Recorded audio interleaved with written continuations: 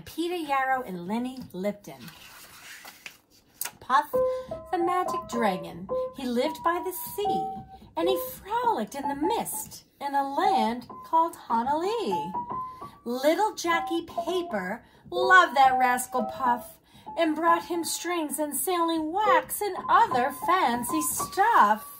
Puff, the magic dragon, he lived by the sea and frolicked in the autumn mist in a land called Honolulu. Puff, the magic dragon, lived by the sea and frolicked in the autumn mist in a land called Honolulu.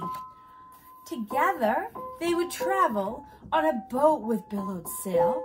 Jackie kept a lookout perched on Puff's giant tail. Noble kings and princes would bow whenever they came. Pirate ships would lower their flag when Puff roared his name. Puff the magic dragon lived by the sea, and he frolicked in the autumn mist in a land called Honolulu.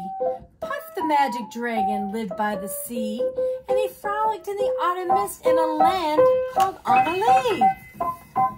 A dragon lives forever, but not so little girls and boys. Painted wings and giant rings make for ways for other toys. One gray night it happened, Jackie Paper came no more, and Puff, the mighty dragon, he ceased his fearless roar. His head was bent in sorrow, green scales felt like rain. Puff no longer went to play along the cherry lane. Without his lifelong friend Puff, it could not be brave. So Puff, that mighty dragon, sadly slipped into his cave.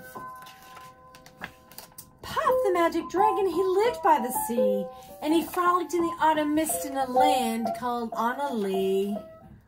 Puff, the magic dragon, he lived by the sea, and he frolicked in the autumn mist in a land called Honolulu.